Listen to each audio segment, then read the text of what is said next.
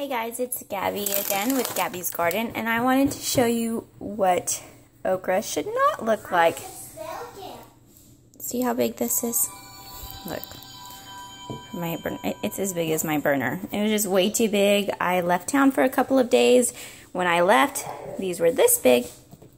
When I came back, they're like this, ginormous, and you can't eat this. It's way too hard. I mean, yeah, you don't want to put that in your belly. These are the red burgundies, though. They're beautiful, but just way too big. These, however, are a pretty good size, and these are not the red burgundy. These are actually the spineless, top-notch okra. These are perfect, like little bitty.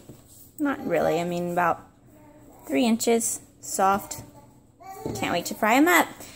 Thanks for watching. I just wanted to show you all the difference in okra that you should be eating and okra that you shouldn't be. Thanks. This is Gabby and Gabby's Garden.